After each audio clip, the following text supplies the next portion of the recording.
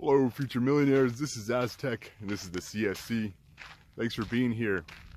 Look, today we're going to talk about MATIC, Cosmos, XRP, these ecosystems, and why I think they're going to do extremely well this year. Before we get into that, let's go ahead and talk about the market. So, you guys know, if you've been following me on Twitter, circle_crypto. I've practically predicted everything correctly. Got my secret shirt on. No, it's not a sponsorship. I've never held a sponsorship for this channel. But I've predicted everything correctly this year. I think the only thing that was wrong was Russia moving into Ukraine. To keep things short, I'll just say I just didn't think they would do it for many reasons. Now, they moved in to Ukraine, and it looks like it's probably going to get buttoned up soon. I'm not for war, you know. I'm just saying it's what it looks like. Now, they've moved into Ukraine, but it's still not. Nothing's really changed on the way that I predicted the macro kind of movements for Bitcoin. It's basically the same. So, you know, what are we looking at now?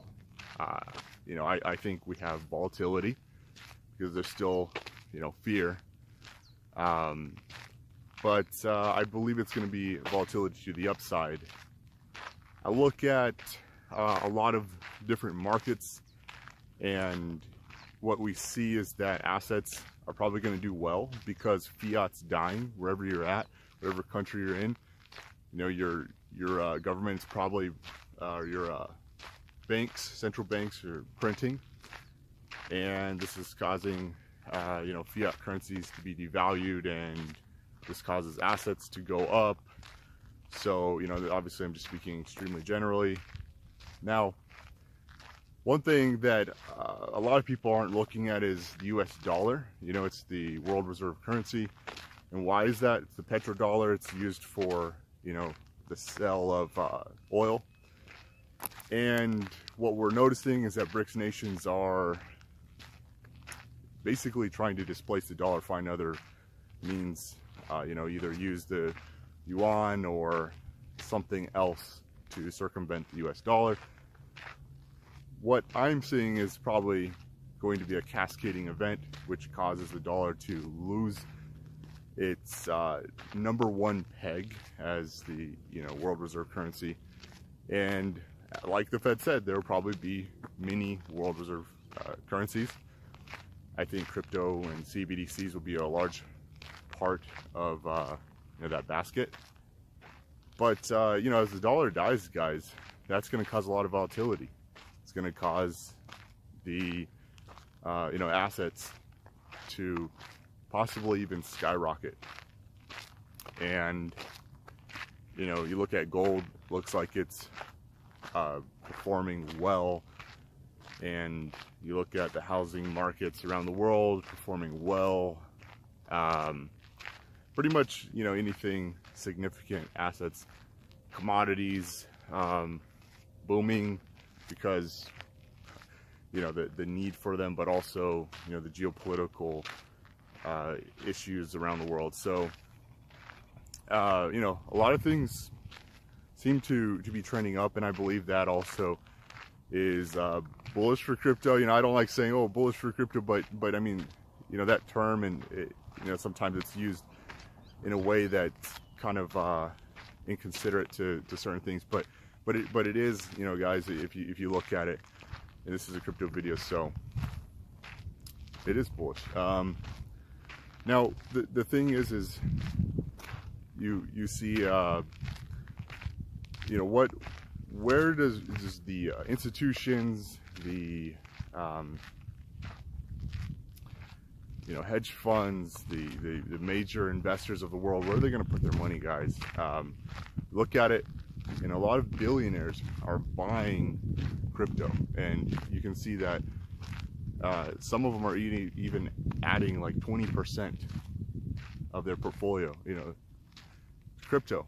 And that's interesting because just about a couple of years ago, we were suggesting to the billionaires, to the major investors, to hedge funds, to institutions, just do 1%, just do 3%. But they're diving in. And why? Why is that, guys? The reason why is because that's the next area. It's so undervalued. People say we're in a bubble.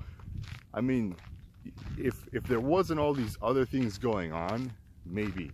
But this is a different place in history, and it's the crypto sector, and it being an industry is definitely undervalued from a fundamental and adoption standpoint. So money is going to flow in, people are going to adopt crypto and blockchain technologies, and this is why crypto and blockchain will be the benefactor of this huge wealth transfer. So basically, now that we know that, and we know the dollar's dying, fiat's dying, people, hedge funds, investors, institutions are going to be looking for the next place to put their money, because a lot of other things are in bubbles. Housing is in a bubble, stocks in a bubble. So from a risk standpoint, you're looking for the least risky asset, and assets is where you should have your money in, and all this is my opinion, guys, none of it's financial advice. So where are they going to put it? Well, here's my opinion, guys. You got MATIC Network. It is the technology that is scaling up many institutions, projects. It's scaling Ethereum. You guys see, Vitalik Buterin being pushed to the world as a savior with Ethereum, and Ethereum's not going anywhere, guys. It's backed by consensus and some of the most important people in the world, rich people in the world. It's not going anywhere. I know you guys want your project to take over Ethereum and be the Ethereum killer, but honestly, that was never the goal. The goal was, an internet of blockchains, and all the blockchains working in unison, and Web 3.0. And look, guys, Ethereum's not going anywhere, so you got to get over that. Now, is it the asset to hold most of your portfolio in? In my opinion, no, because I'd rather hold something that is probably going to outperform Ethereum. So you got MATIC Network. It's doing a bunch of things, metaverse, which is huge. It's being built on the MATIC Network. So you look at that, and you look at all the major institutions that are starting to back, and the VCs, backing MATIC Network, and things being built on it. It is the go-to platform. And with all the ZK type solutions that should probably be built this year on MATIC Network. And the MATIC Network, I keep saying MATIC Network because I'm from a time when that's when it was called. Obviously I'm talking about Polygon, but MATIC Network, essentially is got many different solutions that will all be on top of scaling solutions on top of Ethereum, and then there'll be like an interoperability protocol between all these scaling solutions, whether it's like a ZK or a proof of stake type solution sitting on top of Ethereum, and you'll be able to move your assets to and fro from these scaling solutions seamlessly. It's a big deal. Okay, so why is MATIC big? Because it's literally working, and it works, and it's just far ahead, on the adoption and scaling solution side of things. Especially it's scaling Ethereum, which is a big deal. Okay, then you got Cosmos, guys. Cosmos ecosystem. It has, technically, Polygon is built on the Cosmos SDK, which is, Tendermint technology, and you have Crypto.com, Binance Smart Chain. This is all built on top of the Cosmos SDK. So you got to understand that Tendermint, which is built the underlying technology for the Cosmos ecosystem, they're a big deal. They're a really big deal. And on the adoption side for the people's money, blockchain, for scaling and consensus and everything, Cosmos is amazing, and you can see that because a lot of huge chains have adopted the technology and are working amazingly. So what we see in the Cosmos ecosystem is a Cambrian explosion of advancements and DeFi, and that's all happening right now. So if you're looking for your gems, if you're looking for that early money, Cosmos is it. You can still get that in the Polygon ecosystem, but because Cosmos is so much more newer, you probably have a easier opportunity because there's less friction and less competition. So some of these projects can really shine. You've seen, the rise of Osmosis and many other projects. So hey, Cosmos, great place to look for gems, guys. And you guys know I'm a heavy LPer on Osmosis, and I'll be exploring other dexes, liquid staking solutions like P-Stake and these kind of things further and further as their technologies are further built out. And thirdly, guys, you got XRP.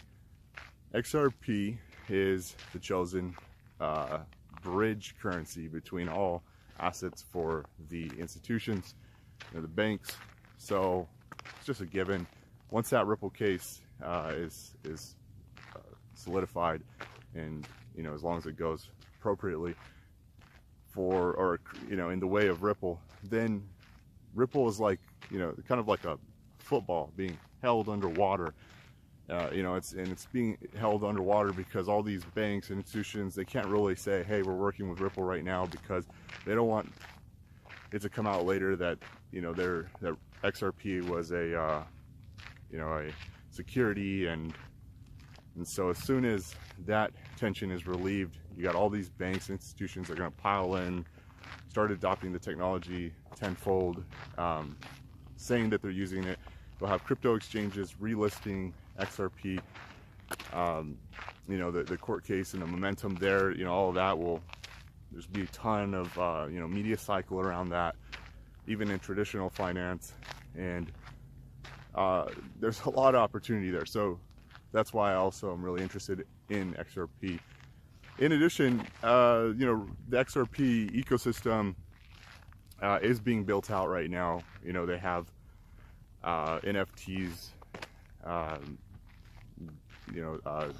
technology being created, and there's all the different Ripple technologies that are surrounding XRP. So there you go.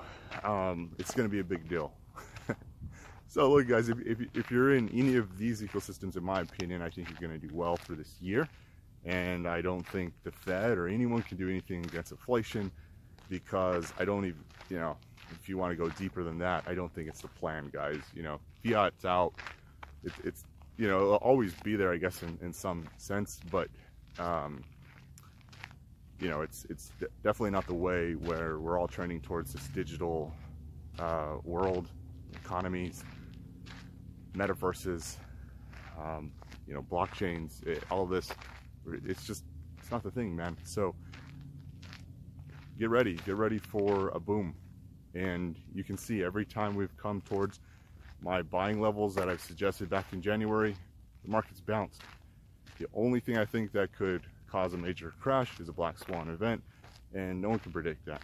No one can predict when or how that would happen, and I don't even want to think about it. But I mean, it is, in my opinion, one of the only things that could probably cause a major sell-off in markets, other than I guess Russia or China doing something extremely crazy.